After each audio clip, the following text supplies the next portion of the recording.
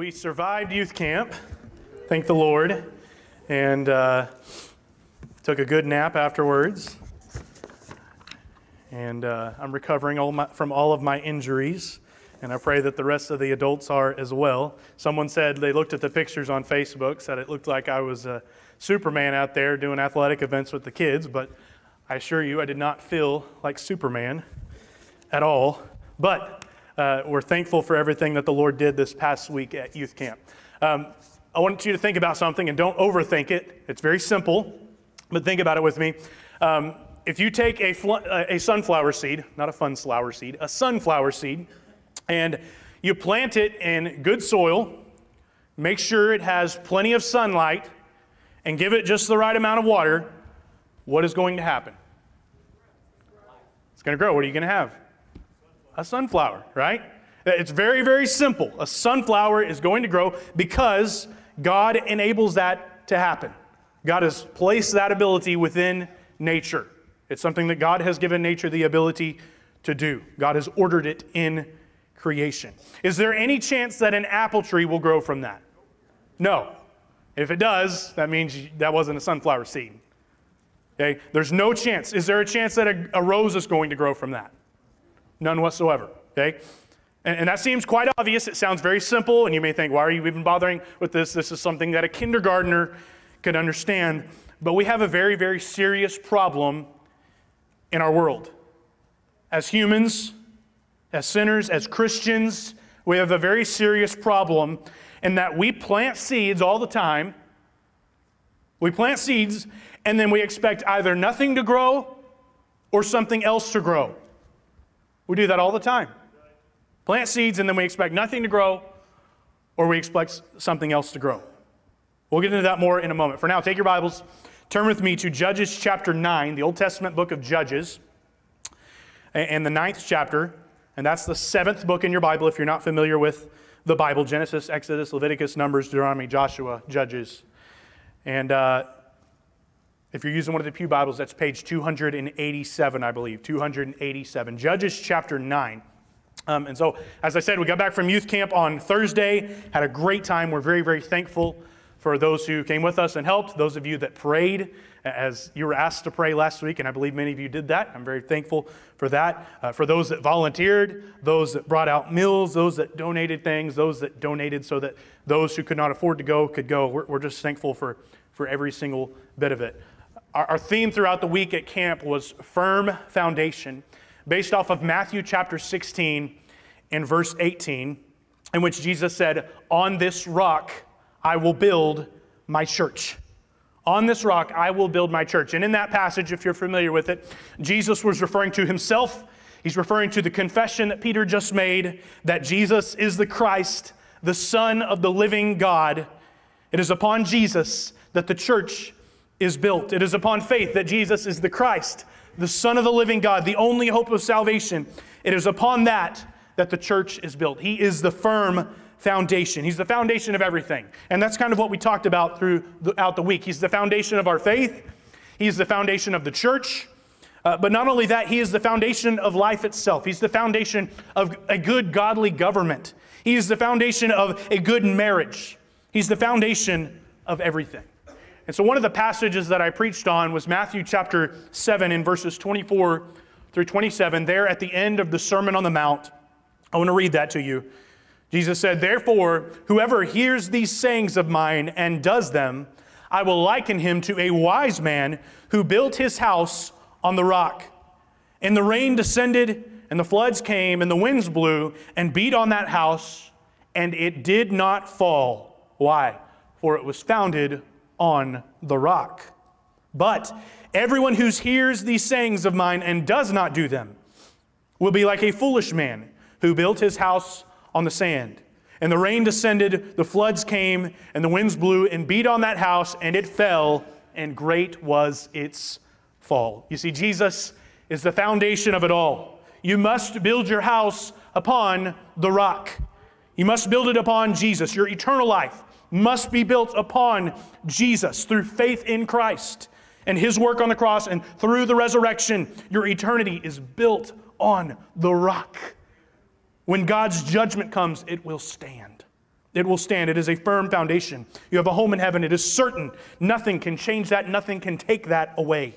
And I'm thankful for that. It's a firm foundation. But not only that, we see in Matthew chapter 7, Jesus' teachings are a firm foundation. And if you build your life on the teachings of Jesus, you have a house that is built on the rock, and when storms come, it will not fall. You see, when you build your life on the teachings of Jesus, you will withstand storms. But when your life is built on anything else, your house is built on sand. And when storms come, what will happen? Your house will fall. And it will be a great fall. So building your house on the rock produces good results, right? But building your house on the sand produces bad results. It ends up costing you. Actions have results. Planting seeds produces what? Fruit. When you plant a seed, it produces something. If you sow, you will reap. And so I want to share with you an Old Testament passage this morning that teaches us this principle about as well as any other story in the Bible.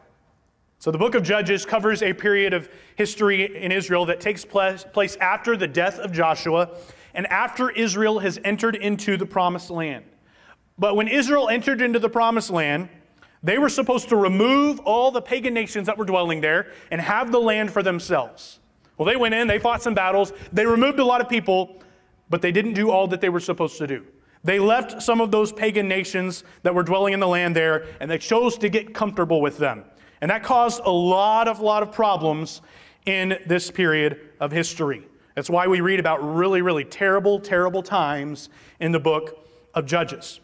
And so it's described multiple times in this book where it says that there was no king in the land, and every man did that which was right in his own eyes. There was no king, and every man did that which was right in his own eyes. And so due to this wickedness in the land, due to the lack of a king, God would raise up certain leaders, certain judges, and that's where we get the name of the book of Judges, who would deliver the people from battle, and he would call out wickedness, he would call Israel to repentance, and he would deliver them in battle. And so this is a story that we have here that really illustrates very well that our actions have results. Our actions have consequences. Just as we talked about, if you build your house on the rock, there are good consequences from that. If you build your house on the sand, there are terrible consequences that come from that. And this is something we need to understand. When we plant things, certain things are going to grow from that. So let's go ahead and begin reading now. In verse 1, then Abimelech, the son of Jerubbaal, went to Shechem, to his mother's brothers, and spoke with them, and with all the family of the house of his mother's father, saying, please speak in the hearing of all the men of Shechem, which is better for you, that all 70 of the sons of Jerubbaal reign over you, or that one reign over you? Remember that I am your own flesh and bone. And so we're introduced to this man named Abimelech here at the beginning of our story, and he is the antagonist. He's a bad dude. It does not appear that he is a judge, but that's beside the point. This Abimelech is the son of Jerubbaal. Now, Jerubbaal is the name that is given to Gideon there at the end of the previous chapter. So Abimelech is Gideon's son, and many of you are probably familiar with Gideon, probably learned about him in Sunday school and in children's church as the one who was hiding there, but eventually God called him a man of valor and told him to go out and do what he was called to do. And so Jerubbaal has this son named Abimelech. And this son Abimelech is Gideon's son from a concubine that Gideon had. So in a concubine, if you're not familiar, a concubine was basically a half-wife, half-girlfriend. It's kind of like an exalted side chick, if you will. Right? They were in covenant with them, but it didn't sound so nice saying that you had a second wife, so they would call it a concubine. Okay? But really all it was adultery. It was just another form of adultery that they tried to make sound better. Well, we're not really wives, so I'm not really committing adultery. I don't have multiple wives. I just have a concubine. Okay? But it was wicked. It was absolutely wicked.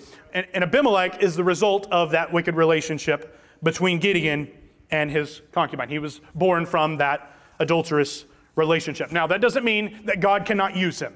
Okay? Solomon was the result of an adulterous relationship as well. And so there's no excuse here for the way Abimelech's going to behave himself.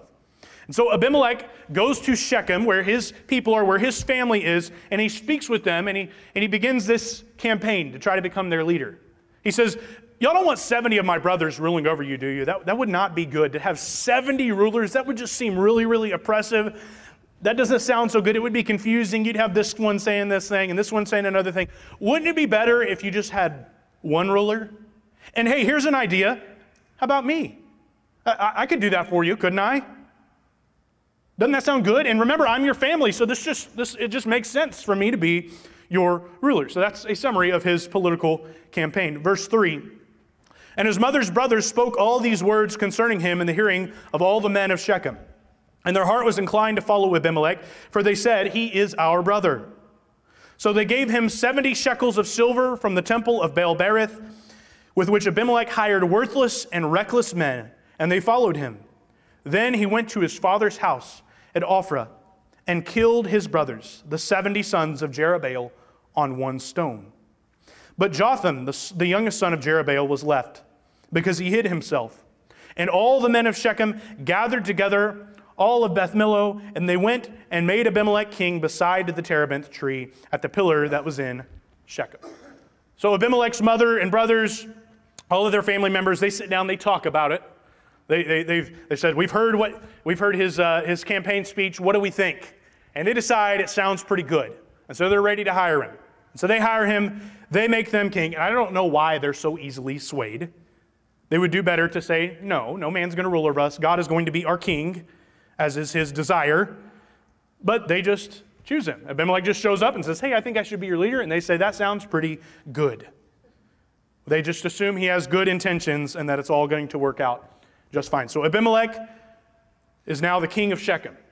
And his first act as king is that he goes out, he hires a bunch of worthless people to follow him around, his entourage, and then he goes out and he kills all 70 of his brothers so that he has no one to challenge his authority. The lengths that evil men will go to in order to have power and to have authority. He hired a group of scoundrels, he tied his brothers up there on a stone, and he killed them all at that stone. Except for one brother, Jotham. Now, when they told Jotham, verse 7, now when they told Jotham, he went and stood on top of Mount Gerizim and lifted his voice and cried out.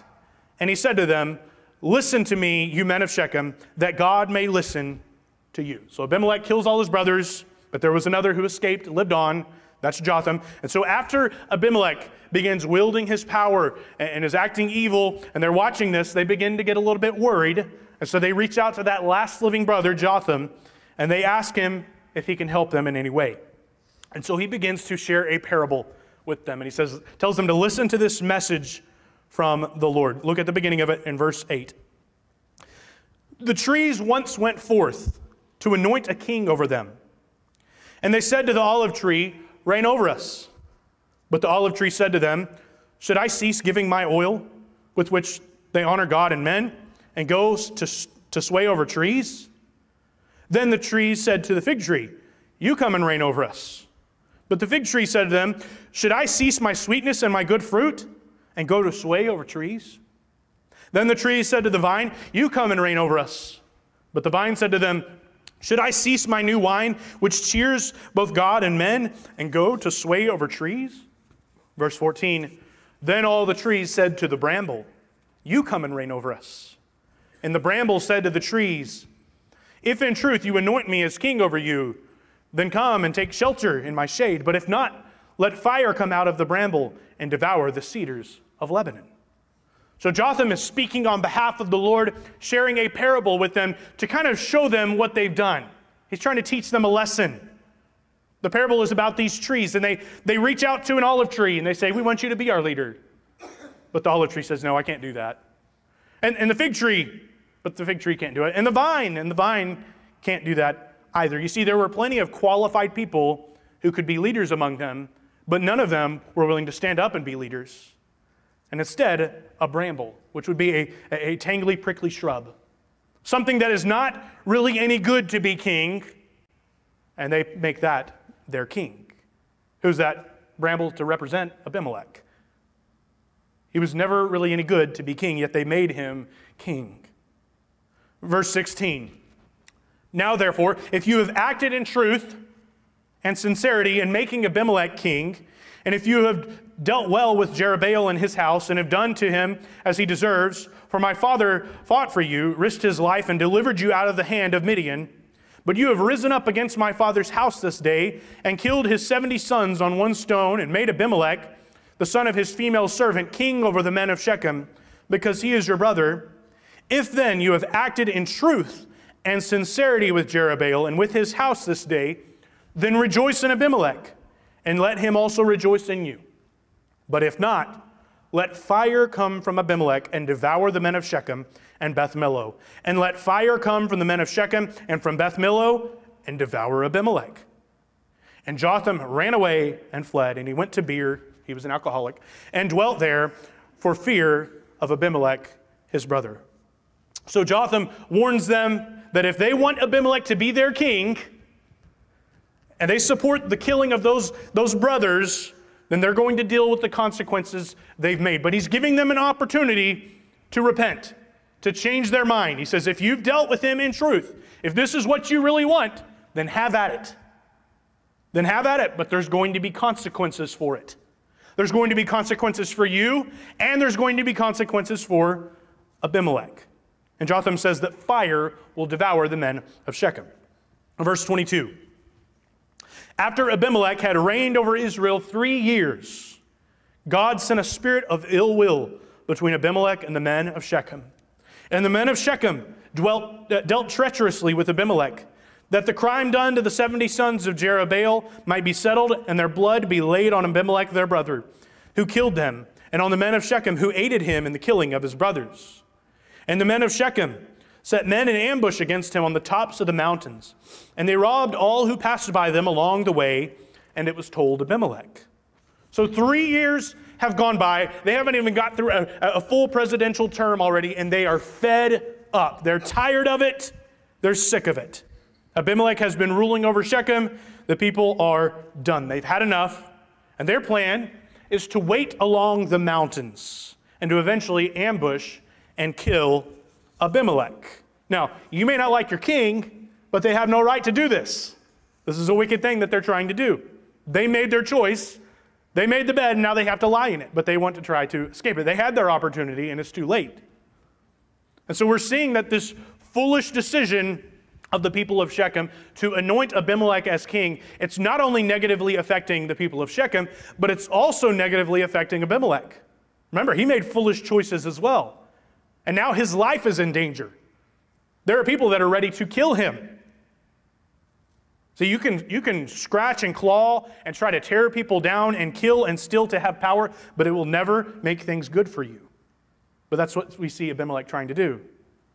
Kills to have power, and he thinks it's all going to be well. And we wonder sometimes, man, why are the wicked prospering? But just wait. God's judgment will come eventually. Verse 26. Now Gaal, the son of Ebed, came with his brothers and went over to Shechem, and the men of Shechem put their confidence in him. So they went out into the fields and gathered grapes from their vineyards and trod them and made merry.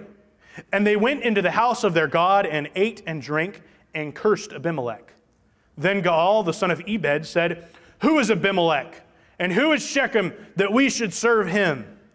Is he not the son of Jerubbaal, and is not Zebul his officer? Serve the men of Hamor, the father of Shechem. But why should we serve him? If only this people were under my authority, then I would remove Abimelech." So he said to Abimelech, "Increase your army and come out." So now the people of Shechem, they've lost confidence in Abimelech as their king, and so they put their confidence in this dude named Gaal. And rather than learning their lesson and just serving God, they choose another wicked guy to be their king, and they put their confidence in him. And this is the one that they're depending on to deliver them from the evil, oppressive rule of Abimelech. And they go to the house of their God, which was probably some sort of idol temple, and they're having a drunken celebration with their new leader, Gaal. Just a big drunken party, and even their leader, Gaal, is drunk. And in his drunkenness, he starts acting ridiculously stupid, as people do when they're disobeying God's word by involving themselves in drunkenness. And he begins to talk trash to Abimelech, even though Abimelech isn't even around. He's challenging him to a fight. You can just imagine this dude drunk out of his mind, and he's just yelling at someone that's not even there, saying, come on, Abimelech, let's do this. Let's throw hands. Let's fight. Come on. I'm not scared of you. And nobody's even there to fight him. He's just talking to the wind. He says, you're just a loser, Abimelech. Let's fight. Verse 30. When Zebul, the ruler of the city, heard the words of Gaal, the son of Ebed, his anger was aroused.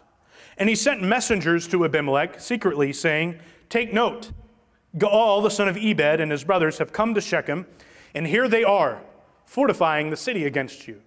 Now therefore, get up by night, you and the people who are with you, and lie in wait in the field. And it shall be, as soon as the sun is up in the morning, that you shall rise early and rush upon the city. And when he and the people who are with him come out against you, you may then do to them as you find opportunity. So we have this man Zebul, who was probably a servant of Abimelech, and he overhears these words of Gaal, and he goes and he warns Abimelech about them. So now Abimelech has a man on the inside, a spy who can relay this information to him. And so he tells him, he warns him that they're coming to, and they want to harm Abimelech. And so he tells him, you might as well get some kind of army ready because this is going to end in battle. And so he hears those words and he begins to get an army ready. Verse 34, so Abimelech and all the people who were with him rose by night and lay in wait against Shechem in 4 companies. When Gaal, the son of Ebed, went out and stood in the entrance to the city gate, Abimelech and the people who were with him rose from lying in wait. And when Gaal saw the people, he said to Zebul, look, people are coming down from the tops of the mountains. But Zebul said to him, you see the shadows of the mountains as if they were men. So Abimelech's army is getting ready, and they're standing out there. They're laying out in the mountains just waiting to fight. And Zebul goes back to Gaal, and Gaal is not aware that Zebul's been leaking this information to Abimelech. And Gaal is looking out to the mountains, and he sees the people getting up, ready to begin coming down to fight. And so he begins to get a little bit worried, and he says, hey, look, there's people in the mountains. But Gaal says, no, don't worry, that's just the sun. That's just shadows that are being casted as the sun rises. Don't worry, all is well. You're just seeing shadows. Verse 37, so Gaal spoke again and said, see, people are coming down from the center of the land, and another company is coming from the diviner's terebinth tree.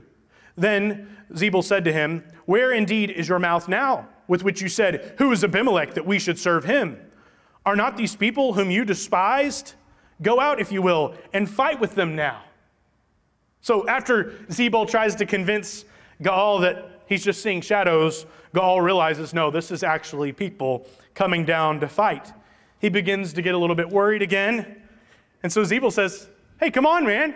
Remember last night when you were drunk and you were trying to challenge him? You were talking all big, like you're a big dude, like you're ready to fight. Where's all that? Let's go. Weren't you despising Abimelech? Weren't you talking trash? It's time to put your money where your mouth is. But Gaal's a little bit scared. He doesn't want to be a man and fight.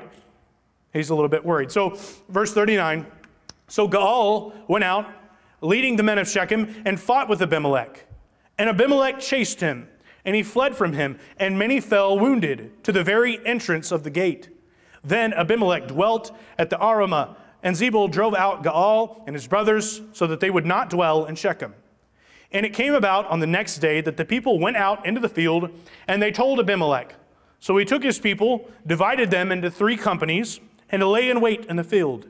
And he looked, and there were the people coming out of the city. And he rose against them and attacked them. Then Abimelech and the company that was with him rushed forward and stood at the entrance of the gate of the city.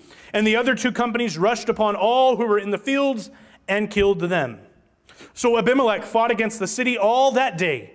He took the city and killed the people who were in it, and he demolished the city and sowed it with salt. Now when all the men of the tower of Shechem had heard that, they entered the stronghold of the temple of the god Berith. And it was told Abimelech that all the men of the tower of Shechem were gathered together. Verse 48, then Abimelech went up to Mount Zalmon, he and all the people who were with him. And Abimelech took an axe in his hand and cut down a bow from the trees and took it in his hand and laid it on his shoulder. And then he said to the people who were with him, what you have seen me do, make haste and do as I have done. So each of the people likewise cut down his own bow and followed Abimelech, put them against the stronghold and set the stronghold on fire above them, so that all the people of the tower of Shechem died, about 1,000 men and women. So this is quite a bloody battle that we read of here. With the men of Shechem, it ends with the men of Shechem going up to take refuge in the tower of this false idol's temple. You cannot find refuge in any false god, but that's what they tried to do. They go up to the top of that tower, and Abimelech, from the bottom, sets it on fire, and it kills every one of them. And they were just watched as the fire went up and eventually just devoured them. Now, you may be thinking that sounds kind of crazy, right? How is Abimelech, this dude that killed 70 of his brothers, how is he getting away with this, right? How is he the one that wins? It just does not seem fair.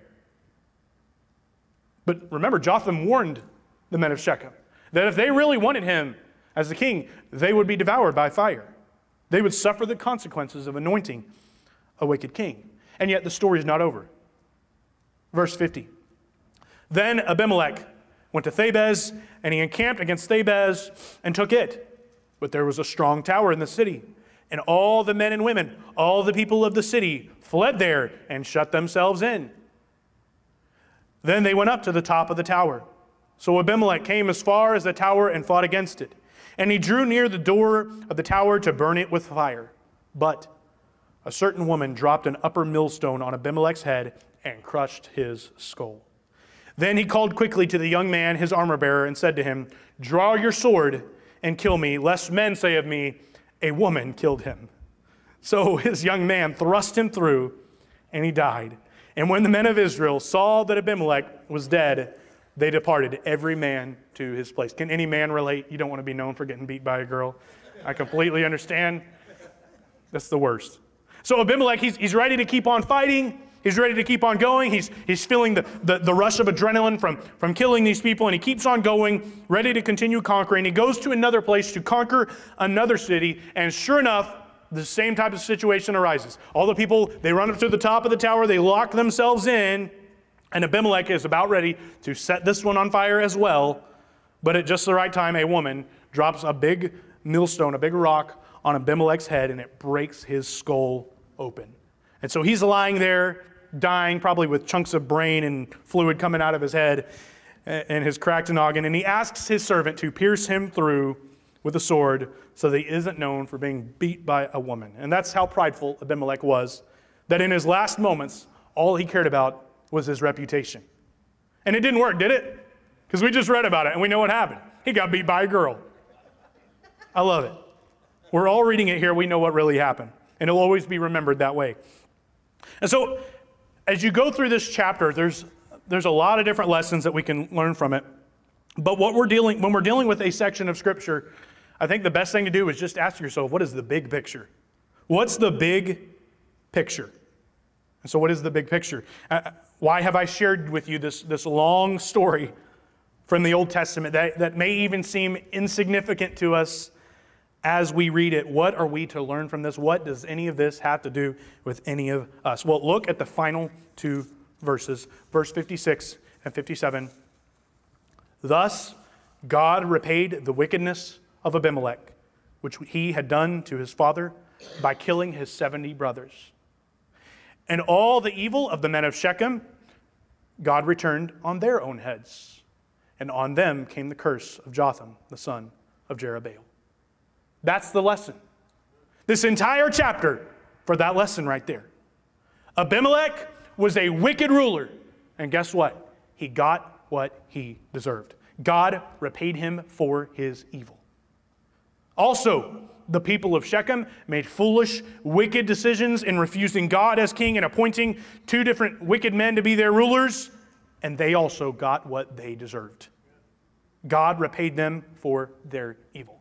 That's it. That's the big lesson. That's the big picture. A whole chapter devoted to that? Yes. And it's worth a whole chapter because we need to get this in our heads. We need to understand this and take it to heart. This is a principle that is taught to us throughout Scripture, a principle that closely relates to the idea that when you build on the sand, your house will fall. Your actions have results and consequences. Look at the way it is described for us. Well, you don't have to look there, but just listen to the way it's described for us. In Galatians chapter 6, verse 7, do not be deceived. God is not mocked. For whatever a man sows, that he will also reap. There are consequences for how you choose to live your life. God will hold you responsible for how you choose to live your life. And we're not talking about karma. Can we be clear about that? This is not karma. There's a good chance some of you have been thinking that as you sat here, and I understand because it's a word that's thrown around in culture all the time. Karma is not biblical. And it amazes me how many Christians believe in it. Okay? Karma is a belief within Buddhism and Hinduism, Taoism, many other mystical religions, but it is not biblical. We're not talking about the universe balancing everything out. You see, even whenever you plant a seed and you give it the right amount of water, you put it in good soil, you give it the right amount of sunlight, it still won't grow unless God has enabled it to grow. So we're not even talking about something that just naturally occurs. We're not talking about, an equal and opposite reaction to every action. We're not talking about something like that. We're talking about God repaying people for what they have done. We're talking about God answering people for what they have done. So it's not that the universe balances everything out and that if you do good things will happen to you. If you do bad things will happen to you. No, we're talking about the providence and the sovereignty of God. That God will make you answer and will even make you suffer the consequences for the way that you live your life. And you will also be blessed when you do what is right. And as we say that, we've got to be clear, we're not talking about a prosperity gospel either. We're simply talking about Galatians 6:7. Whatever a man sows, that he will also reap. And this chapter has clearly shown this to us. Should you appoint a wicked king like Abimelech, it might end in your death. Abimelech put his brothers to death on a stone, and eventually, guess what? A stone knocked him in the head and took him out. Should you put your confidence in a king rather than God? Well, don't be surprised when God doesn't fight your battle for you. It can be very simple. You speed down the highway. Should you be surprised when you get a ticket? Maybe God sent that officer to give you a ticket. Should you spend too much money and refuse to tithe? Don't be surprised when you never feel like you have enough and you always feel like you're falling behind. You grow up, you have kids, you never take them to church, you never give them a good biblical spanking, you only take them to church maybe once or twice a month. We'll say that's good enough. And then you make them, they get old enough and you say, you know what, they can make their own decisions now. I'm going to let them do what they want. And you let them tell you no and yell at your face. Don't be surprised if they grow up and hate God. You should not be surprised if they grow up and hate God. And listen, I don't know everything about parenting. I'm willing to admit that, but God does. God does. And He teaches us about it. And I know how to read the Bible. But if that's the way you want to raise your children, don't be surprised if they spend the rest of their life in prison. Don't be surprised if they look into your eye and scream at you and tell you they hate you. What should you expect if you don't raise them right? If your young teenager gets to a certain age and you decide that church can be optional for them now, they can make their own decisions, don't be surprised when they don't want anything to do with church anymore. Should you choose to never discipline your child in your home and you don't give them a good foundation, you don't lead them by example, you don't disciple them because you think, well, they spent 30 minutes with the youth pastor, I don't need to disciple them. No, it's your job as a parent to disciple your young people. It's your job to do that. But should you choose to just forget about all that and think you don't need to do that, and then they grow up and you send them off to a godless liberal university that tells them that they came from monkeys, and you send them there just because it was prestigious and you wanted to live vicariously through your children so that you can brag about them, don't be surprised when they come home for summer break and say, Mom, Dad, I don't believe in God anymore. This happens all the time. Young people who aren't discipled and their parents saying, oh, we're all good because we took them to church once or twice a month. And we've seen this happen throughout history. America, along with the rest of the world, decided many, many years ago that it was okay to own other human beings and beat them and treat them like garbage based off of many other things, based off their social status, based off the color of their skin. And then America had the bloodiest war our nation has ever seen as a consequence of that. And let me tell you, it was worth it, absolutely worth it. But I believe very strongly that was God's punishment for our wickedness. If you don't like it, I don't care. And America has now butchered tens of millions of precious preborn babies in their mother's wombs, and I don't think we should be surprised when God's judgment is poured out on us for that. Should you choose to view the filth of pornography, don't be surprised when your marriage struggles. Should we as a church refuse to share the gospel with the lost and dying world out there, we shouldn't be surprised if our church dies. Our culture long ago decided that divorce was no big deal any longer, that it was normal, and the church just kept her mouth shut about it. And yes, I know things happen. But we acted like it doesn't matter at all. We treated marriage like buying something from the store, and if you don't like it, just take it back, as long as you get it in there before that receipt says you can. And eventually, fornication got more prevalent. That's premarital sex. Eventually, the same-sex marriage movement began to grow. And now we don't even know how many genders there are, and the movement has taken over the entire alphabet. But the problem started long ago. You understand that? It started long ago, and we complain about the way it is out there now, but it started long ago in homes of Christians. Bad husbands, bad wives, bad parenting, bad fathers, bad mothers, unfaithfulness, pornography, promiscuity. Those are the seeds of compromise that we planted long and long ago. And now guess what? We're reaping what we've sown. That's what's happening. We're reaping a terrible harvest of sexual sin. And we just want to attack the fruit that we have. We just want to pull the weed up, but we forget about the roots that are down there. We've got lots of other problems. We've given young people unfettered access to social media, to the internet, to whatever music they want to listen to, whatever television and movies they want to watch, and they are being spoon-fed propaganda. And now, you may not even believe these statistics. I didn't believe them when I read them. 20%, 1 in 5 of Generation Z now identifies with some form of homosexuality or transgenderism. 1 in 5. But we should not be surprised by those results, because that is what we have sown. We have sown that, and now we are reaping the results of what we've sown. We've listened to what culture has told us about how to interact with people, how to think about ourselves, how to view other people, and now even within the church, we have people that are puffed up with so much pride, they're unwilling to forgive someone for something they did or something they said. In so many ways, we are reaping what we have sown. And I warn you today that you'll continue to reap what you've sown.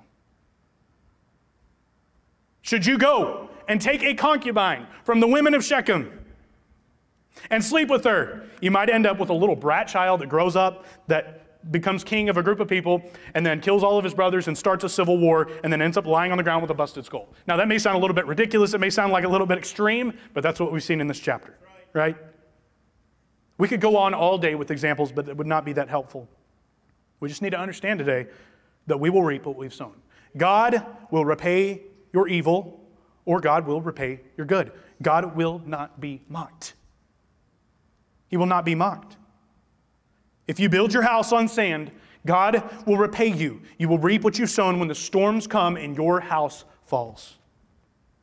Now, the most serious way that this could happen for anyone is that if you remain in your sin without coming to Christ for salvation, without building your eternal life, your eternal house on the solid foundation of Christ's perfect work on the cross and through the resurrection, you will reap what you have sown and spend an eternity in hell. You will be given the wages for your sin, because whatever a man sows, that shall he also reap. And the wages of sin is death. So stop playing around in sin. And Christian, to the one who is born again, who does have their faith in Christ, stop playing around in sin. Grace is not a license to sin. Stop playing around in it. God is not going to let you get away with it. So to the person who isn't born again, I give you the warning that if you do not come to Christ before it is too late, and see to it that His blood covers your sins, you will reap what you've sown by spending an eternity in hell. But to the Christian Understand that though we are saved by God's grace, we will still have consequences for sins in this life. If you don't build your house on the teachings of Christ, when storms come, your house will fall. You will reap what you've sown. So the invitation is very simple today. If you need to come to Christ, I plead with you to place your faith in the Lord Jesus Christ before it is too late. Call out to Him for salvation, and He is ready to answer. And if you already have, I believe we all have things that we are guilty of that we need to repent of this morning. And maybe, just maybe, when we repent, God will have mercy and turn His judgment away from us before we reap what we've sown. And so I pray that God would help us to turn our hearts back to Him today and allow us to see the wonderful harvest that will spring forth when we sow spiritual